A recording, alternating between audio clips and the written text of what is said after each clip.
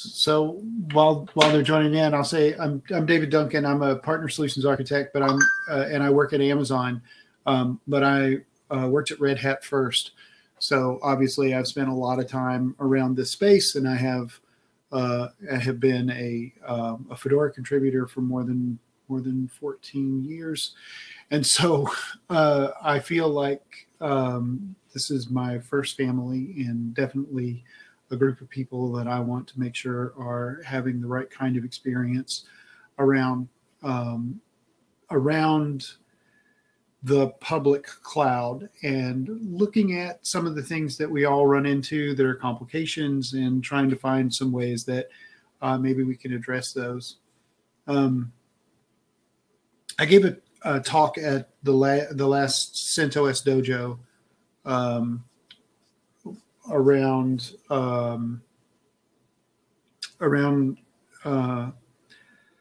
the kinds of things that were necessary to get from what the expectations of public cloud providers, service teams, like just the service teams that want to have, that have big goals around what they want to bring in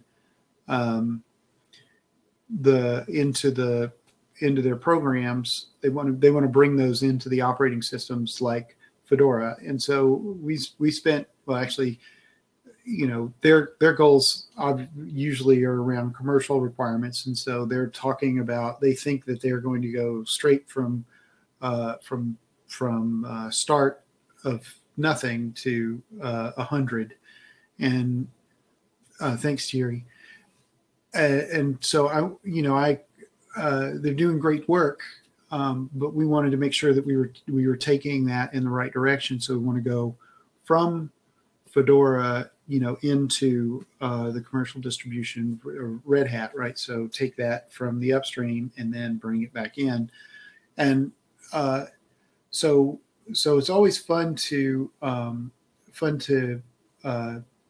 look at how we can work together to get that done. And some of the things that we've done over the years is to have joint sponsorship around different things like the Cloud Init package. There, we usually do a summit every year that includes representatives, engineers who are working on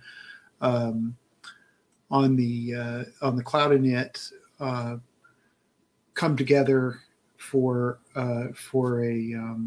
discussions. Obviously, not in times of COVID, but in general, and there's been overall from the perspective of the groups that support open source software, we kind of we know how we're gonna work together to make sure that we sponsor these things and don't make it a burden on each other. So just want to give everybody an opportunity to kind of ask questions, talk about what goes on, and enjoy, finding some of the things that they want in that experience around Fedora and the CentOS experience, and even RHEL. So I work really closely with the Rui team,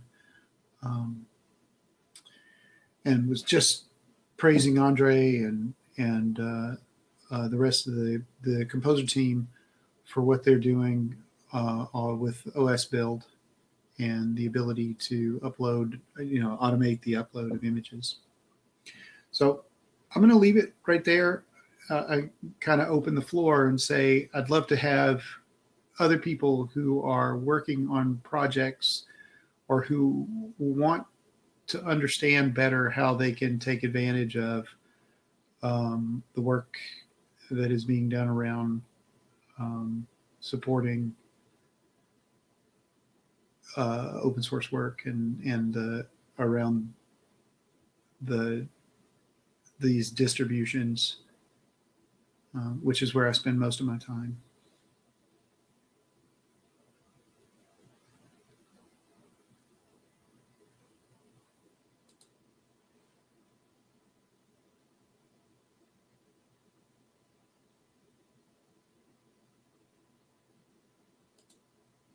Anybody have any specific questions, or are they working on something? I mean, I'd love to hear about cool stuff too. I mean, that'd be great.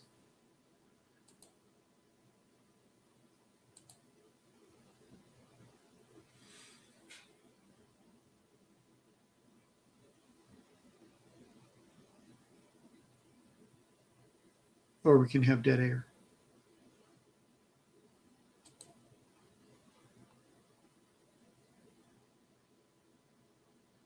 Well, I'll tell you some of the things that I'm super excited about. So one of those is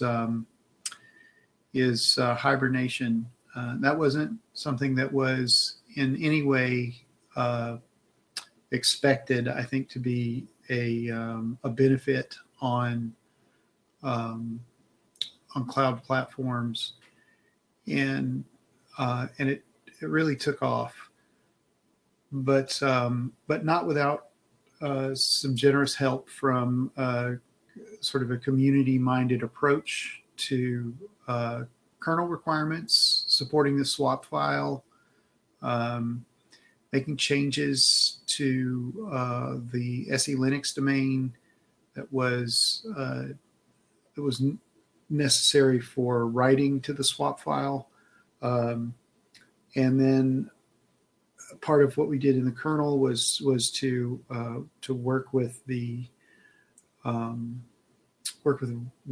Red Hat team to make some upstream changes to the way that speed up is defined in queuing writes to disk, and made some modifications to the way that the swap file was written through to the NVMe devices, which affects platforms all over, and the ability to leverage Hibernate in larger and larger memory spaces based on the time to shut down. So things like that are making headway. They're changing the way that things are going. In fact, 2 years ago, there was a joint presentation done at Plumbers to talk about changes in the kernel that were related to hibernation and how that was a benefit to customers who were using it, and getting the opportunity to have fast recovery time and to leverage spot pricing for opportune workloads.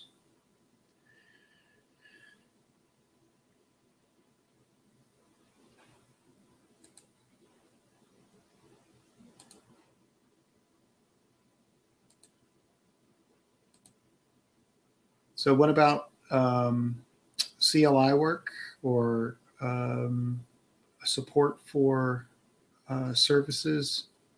I'm really not thinking about this from the I mean, I'm only talking about it from the perspective of AWS, because that's exactly what I know. But I still am interested, in how I can help to make this a better experience around Fedora, regardless of where it is that you're using it.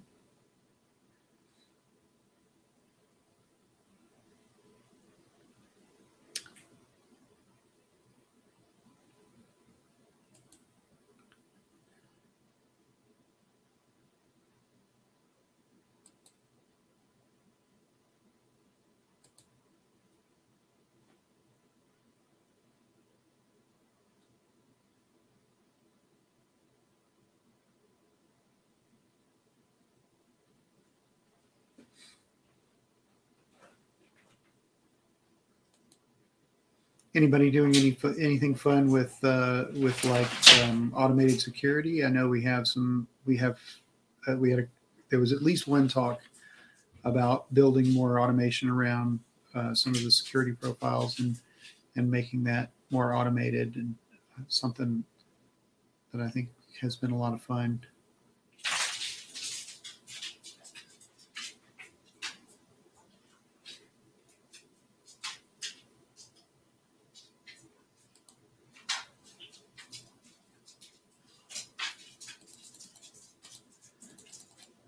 So, Miroslav, you ask about EKS on AWS. so there's been a lot of work around building up support for that within the context of like building solutions out and managed nodes with Fedora. And we have I know that there are a lot of people who use CentOS and even RHEL for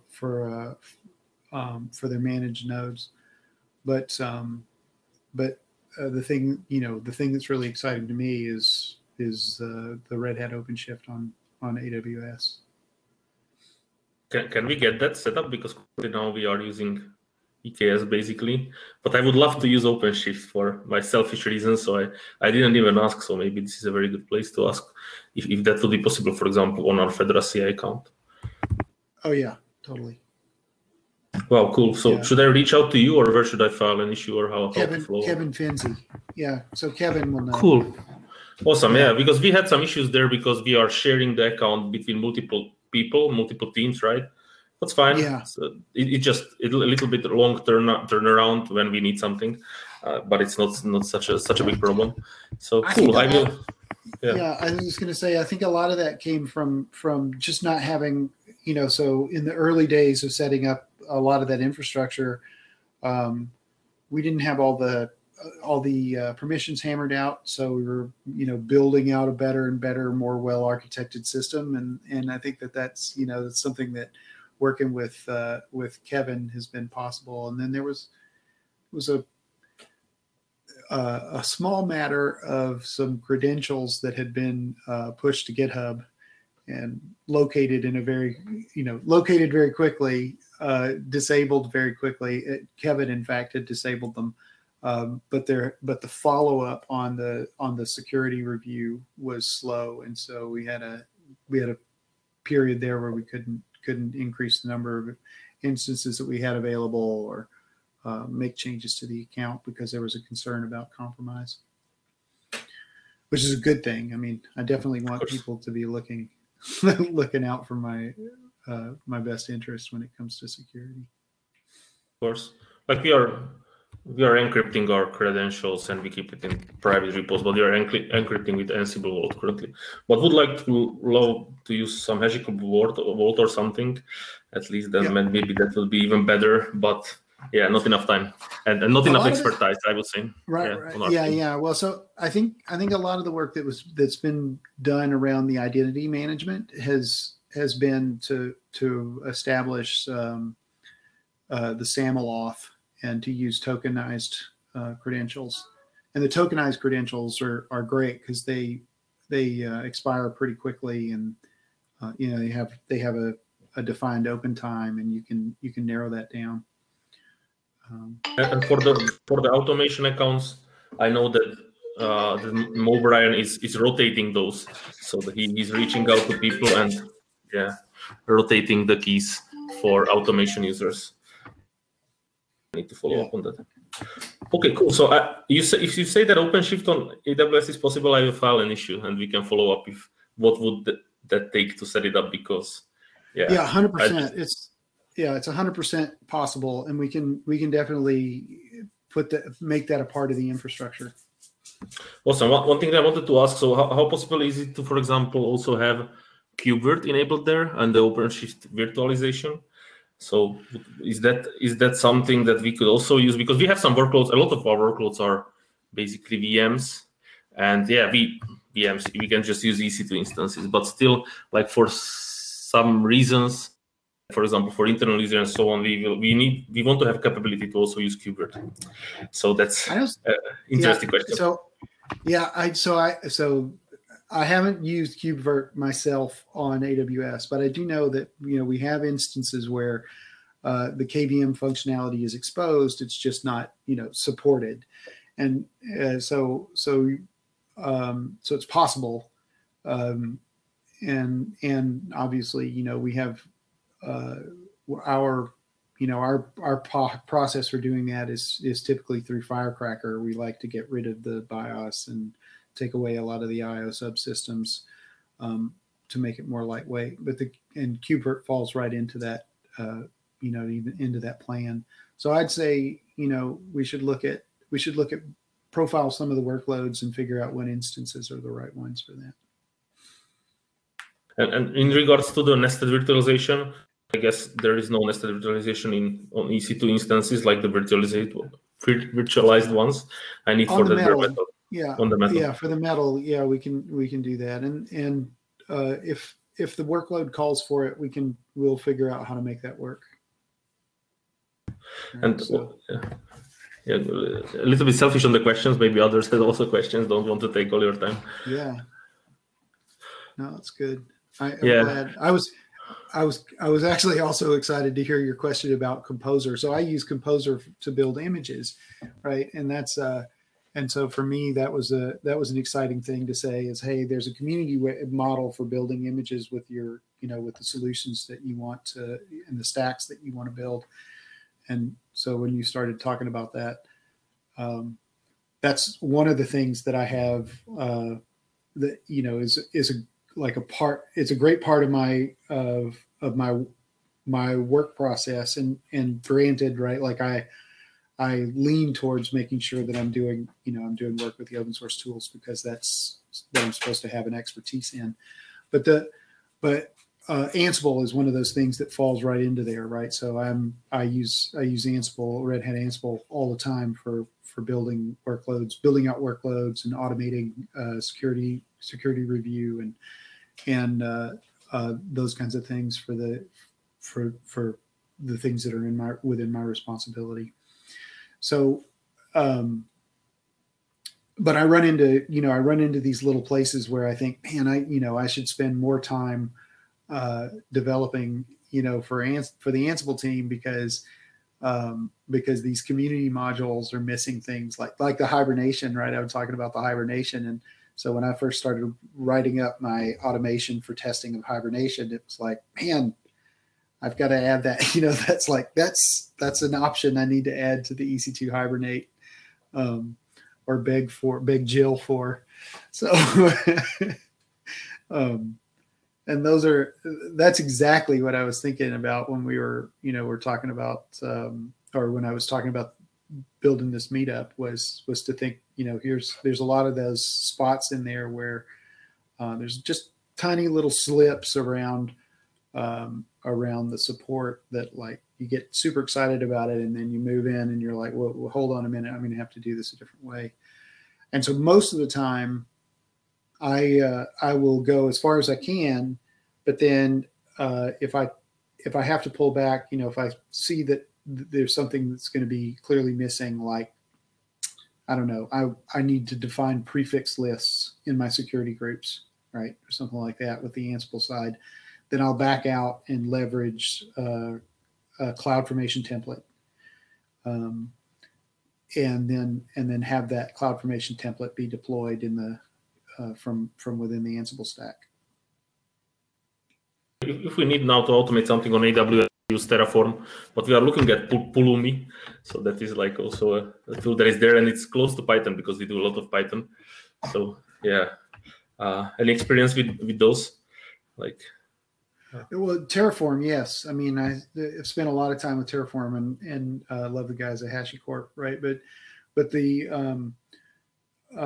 like I said, my day job is supporting Red Hat on AWS, and so I like to go straight in for the Red Hat tools so that I can talk to customers about exactly how it works. But but yeah, so a lot of the base OpenShift installer work are after 4, and looking at how that works and finding little gotchas there. One of the ones that I had, so there's a Jira open on the Bootstrap instance for the OpenShift installer, and the reason that Jira is open is because during the last half or the last couple of months of the year, we have reInvent, and in order to make sure that everybody can try everything they want to, as an employee, I help to make room for that, for the participants to enjoy the platform in the easiest way. So one of the things they limit is our ability to launch like an M5 instance type, right? And it just so happens that the Bootstrap instances for an OpenShift installer absolutely will not boot on anything. You can't modify that, right? You can modify the managed node instance type or the management nodes, but you can't manage the Bootstrap, and so that's one of those things that I see and I'm like, under specific conditions. This is rough. Yeah, and then another thing that I keep thinking about is network utilities. So I think in many cases there are ways to use. So one of the things that I'm going to put a link to it in here is the EC2 net utils. Let me make sure I've got the right link because I build them in the Copa repositories. But this is a group of utilities that I've been talking to Dusty about this a lot. So in the context of CoreOS, there's nowhere to you can't just like tack these back on. But these are UDEV rules and some modifications to the network configuration that are specific to the way that network devices are discovered and arranged on the EC2 instances, and it's not quite. So it's written with Amazon Linux in mind, although there are lots of people who work on it, and there are pull requests that have come in from a number of places. But the SUSE team decided that this didn't work. This didn't fit with their requirements, but they still wanted to. They still wanted to be able to do things like use the IP prefixes for for narrowing or widening the scope of their network as they see fit, and then they wanted to be able to add multiple IP addresses. So they built what they called the Cloud Net Config as a part of the Insulatus project, and it is it's a place where I really, I feel like they did a really good job of pulling that together. But it's focused around Wicked, right? Not Network Manager, and this is close to focused on Network Manager, but it's not really the same kind of, it's not the same tools that are being used today. So I'd love to see something change there. I'd love to see, a little bit more dynamic support for that. And then the same thing happens around volumes. So it's a little bit weird, in the virtualized world. From, just booting on KVM all the way up into the platforms where there's a whole lot of management around or plumbing around how volumes are connected. The network utilities and the discovery of the devices is a little bit more complicated than just plugging and unplugging the same device, right? The PCI IDs are different, but the volume is the same. And so I'd love to see some more effort put in around getting those tools in. So talking to Dusty about it, Dusty Mabe,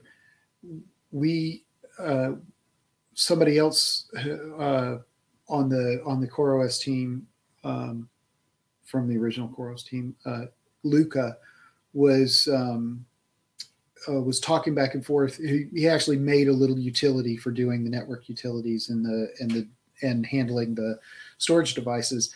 And when we talked about it, I said, it would be great if we could push this up into systemd and have just sort of a general library for cloud. that was managed there. And there's an issue on this. I can't remember exactly where it is right now, but Leonard said that he was open to the idea of having some of those rules for the, for the more popular options in systemd. And I would love to see that go upstream instead of being an individually maintained package with that doesn't have an upstream test bed, and sort of get to that upstream first model. So yeah, interesting. I'm not much in this area. So by the way, like currently, like the OpenShift on AWS, how does that work? Does it use CoreOS? How is it deployed? Yeah, it does. So you're using Red Hat CoreOS underneath, and it's it's obviously configured by the installer, so you can use the IPI or the UPI installer, and you can even if you're not, you can install it in pretty much every region now, and then but you can also deploy it to outposts. So we have some customers who have deployed it all the way out on the edge with the outpost configuration and the UPI. So IPI, the automated installer doesn't support some of the changes in the way that the subnets are defined. But with the UPI, you can definitely do a solid install on the AWS outposts. Nice. Thank you. Yeah. I have also maybe one thing to discuss, and it's about snapshotting, because we are using OpenStack downstream mostly, and we have this feature that we are able to quickly like OpenStack makes it very simple to snapshot a VM and then basically recreate that machine from that snapshot. We use that to run some tests which break the test environment. And we use this snapshot, and it's of course like it takes 1 minute or whatever. It takes some time, so it's not a cheap operation, but still for some of the tests which break the system and you cannot do basically anything about it, it's something we want. And when we want to implement this also on AWS, because we scale out some of our workloads. I don't know if you know, not on this account, but we have a different account in AWS for RHEL, and we scale out and cloud. But we cloud burst basically from my team, I guess. Yeah, we have hundreds as to like the whole Red Hat. But we cloud burst some of those testing from OpenStack. If it's full, we cloud burst to AWS. We have it connected to the internal network even. Then we have a VPC there in North Virginia. And for this use case of snapshotting is still not solved on our side. So we don't know how to implement it. Because I was looking at it, and it seems like in AWS, this is not such an easy operation as in OpenStack. So in OpenStack, you've got this unified storage, right? Which you don't have on the AWS side. You're essentially taking a network snapshot of your device.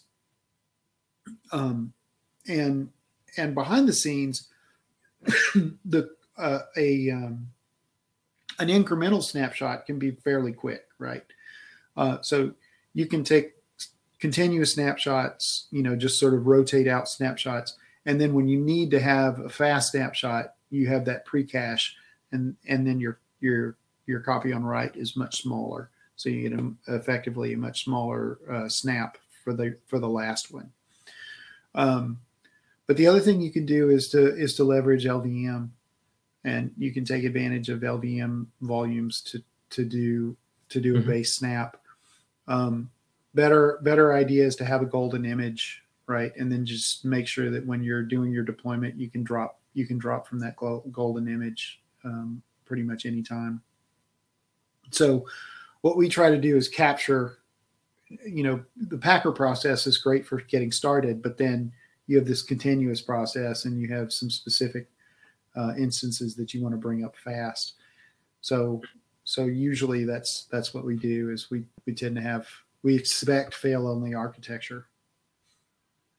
So if I have a running VM and I want to snapshot it, or maybe can I use that hibernation for it, and I want to basically recreate it from that snapshot later on, and the IP should stay the same. Is that possible?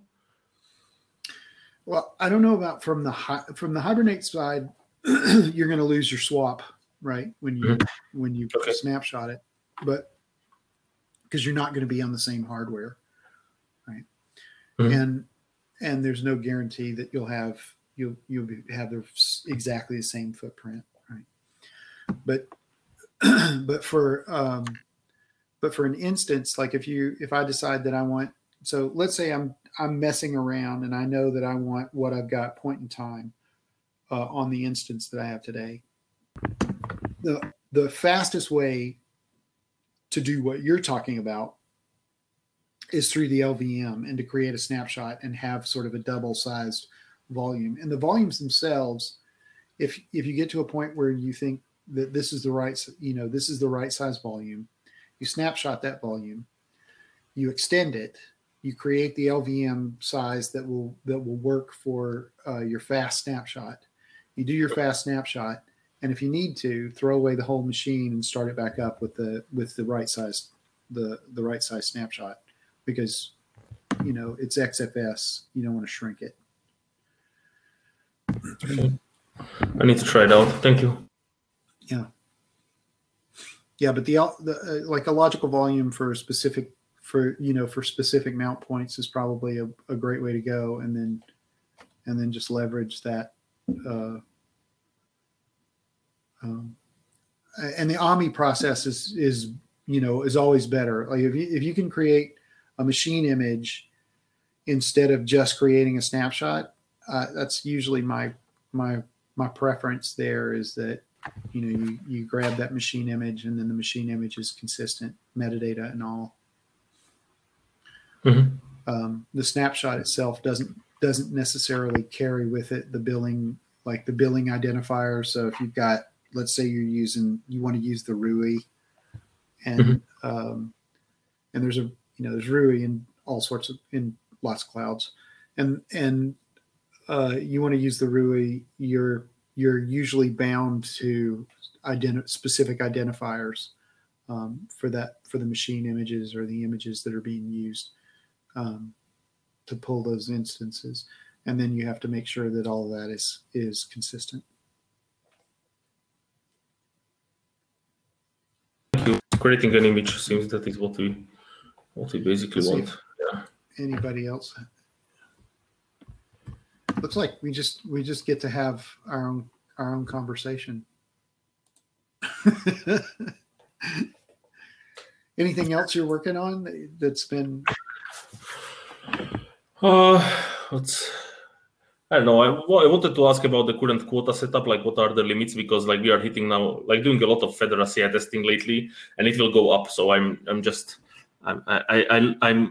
I'm not the administrator of the account, I'm not even watching like what we are doing there. So I just wanted to ask what are what should be our expectations?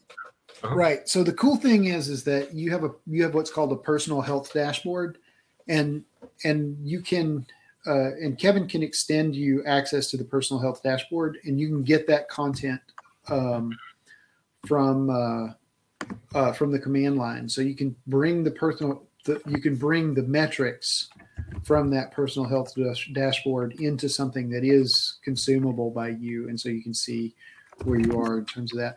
But sometimes it's not about quotas; it's about capacity. So you may see that you find yourself running up against limits. I mean, it's good to run up against limits. And then the next thing there is that there's an automated customer service request that you can make, and you can put in an automated customer service request for a limit increase when you have time, and when you don't have time, you can hit me up. We'll talk about it. So, Currently, we didn't have any issues. Like there was just these spot instances as we were enabling spot instances, because basically for all of the CI testing we can just use spots, right? But we didn't because it didn't work, right? So spot instances, yeah. And I know that we are hitting there some limit because it's like the limit is on the whole account, so we had like 150. Yeah, so that spot instance issue was directly related to the open case on the credentials that had been discovered in GitHub, and so once, I can't believe how long that took. So literally, the case hadn't been touched in so long that it had fallen off of the dashboard. And it took us a while to figure out where it was. Well, finally, we were talking. I think Kevin was talking to someone in threat management, and they said, they wanted to know about this open case, and he was like, I thought I'd handled that, but clearly, like we didn't agree on that, and so then he went back and handled it, and now we're actually able to make those the changes and the limit increases that are necessary to support the workloads. Awesome. Yeah, I need to set that up, because like currently we are using, I think, not spot instances, and I would rather use spot instances and then fail over to using non-spot ones. So we are able to do that. Right. Yeah, and have you looked at launch templates too? Is that not yet. No, we have our own provisioning system. We have a presentation about it tomorrow that we use for that failover and cloud bursting from OpenStack to AWS. So we have that baked in somehow, so we don't use launch templates much. We directly using. But you use a kind of a similar. It sounds like you're using a similar kind of model, though. Like it's the structure of it. Yeah. We have some golden images, so we have prepared CI special images which have already baked in CI stuff, which I built actually with Packer, because like we have Ansible playbooks. That's why I was about OSB. So Packer was so the interesting thing about Packer is that you have that option to sideload things, and sideloading with a Packer configuration can separate the snapshot from the instance itself and then reassign that. And if a customer is using a metered billing, like they're using an hourly price instance, so one of the things that they may run into that you won't run into, because you're using you're probably using just a standard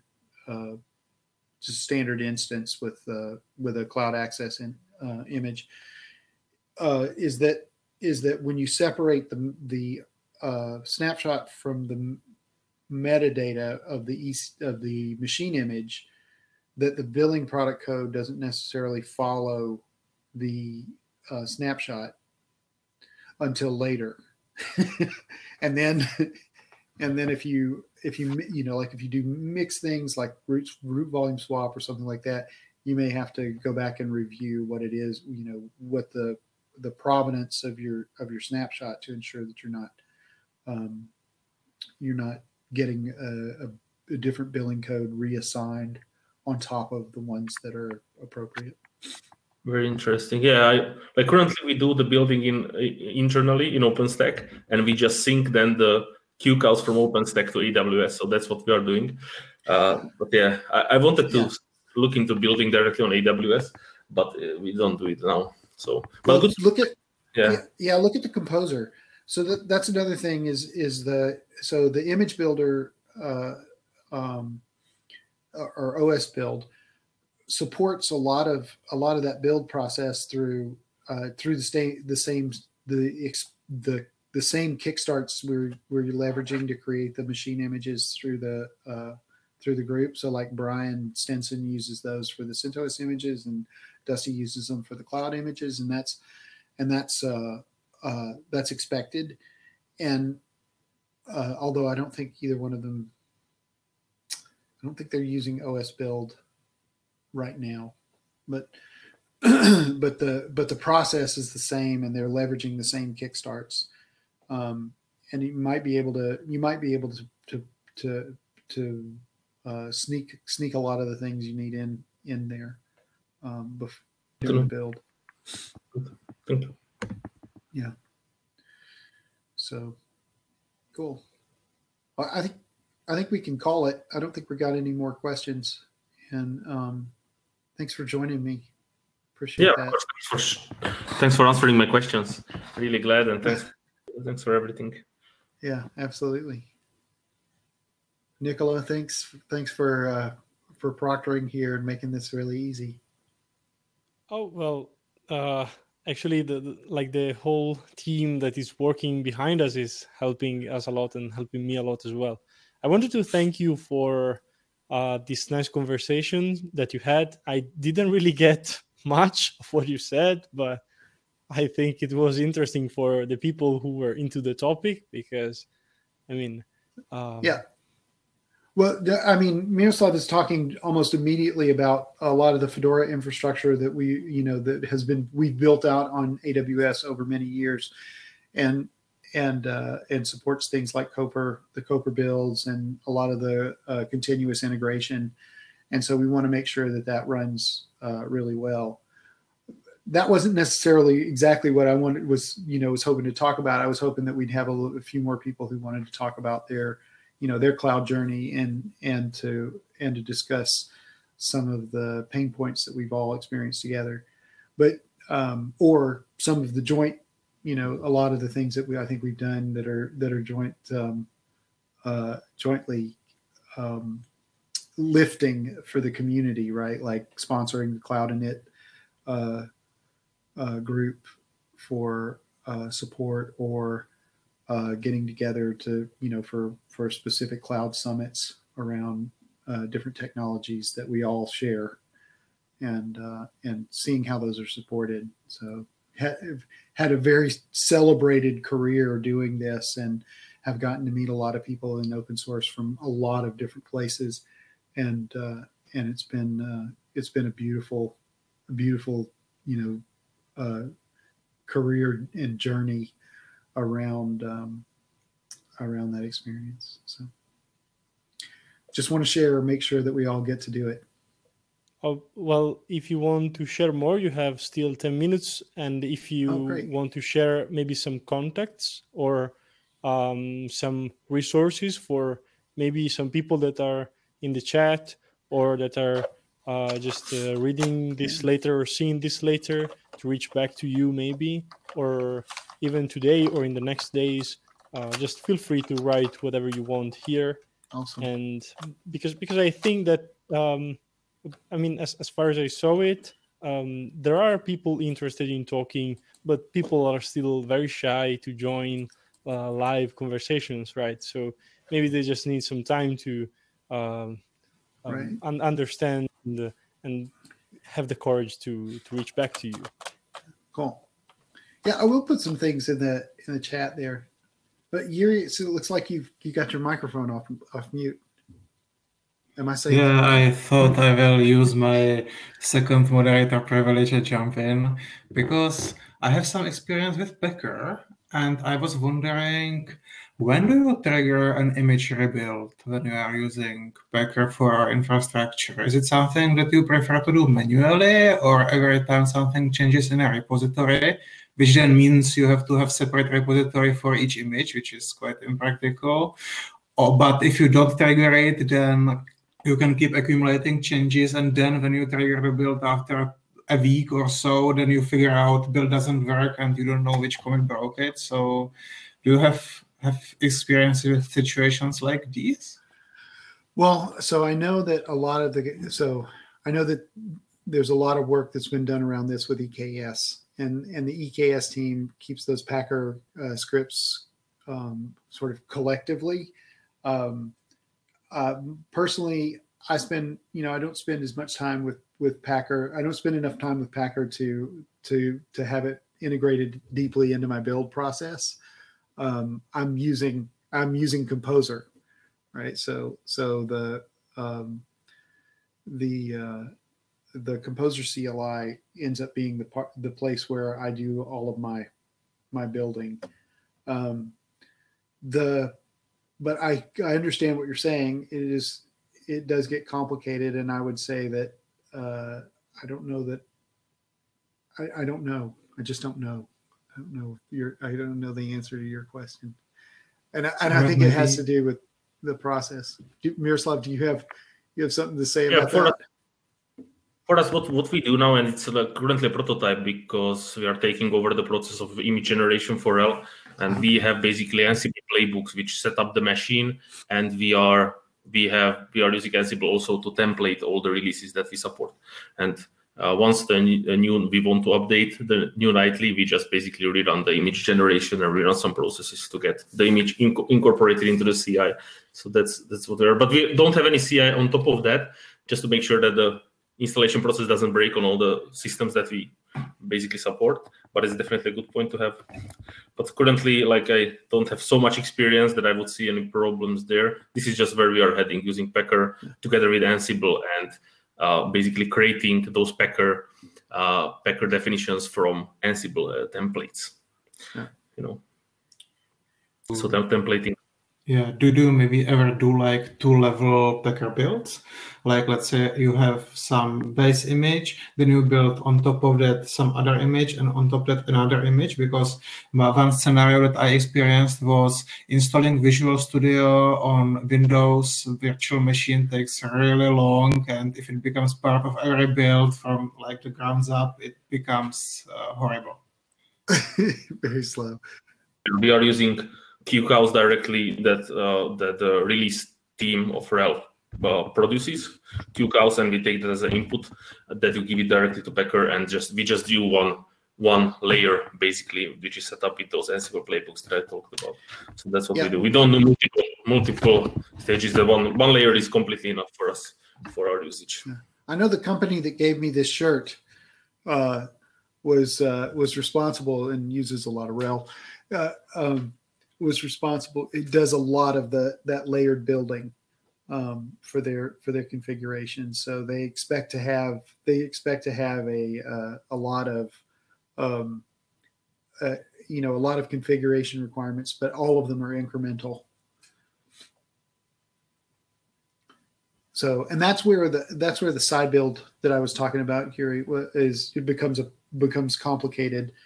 Because if you separate out, so if you deconstruct the machine image from from the EC2 AMI to the EC2 just deregister the snapshot from the image and then re-register it, you run the risk of removing things like billing product codes that are assigned from the RUI team, or that kind of things of that nature, and same thing for the Windows instances. For the Windows instances, you can decouple the registered metadata from the snapshot, and then when you re-register it, if it was if it had metered billing associated with it, then that metered billing can be in a complicated way lost. Eventually, it'll be reestablished, but it's not immediate. But cool. Yeah, that's a great question. And great answer, Miroslav. I appreciate that. Thanks. Okay, I will have to run. So thanks very much again. See you. Cool. Yeah, so I added in the Cloud Net Config project. That's one of those great projects, I think, that doesn't get enough credence. And then that whole team, the SUSE team that works on the SUSE Enceladus project, they've done some really, really fun things, and these are they include some utilities for import and export of images, or modification of images based on snapshot migrations. And another one of my favorites is their image utils, and they have them. Thanks, Tomasz, for being here. And they have those image utilities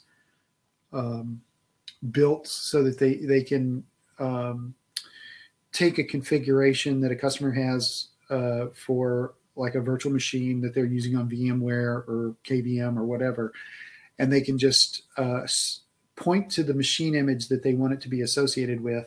They will bring the snapshot up, copy the contents from one root FS to another, and then the file systems will connect and or they'll copy, and then you'll have an image that is associated with the operating system that you expected it to be, and potentially persist metered billing in a consistent way. And it's really cool. It's all written in Python, so it's a lot of fun to read.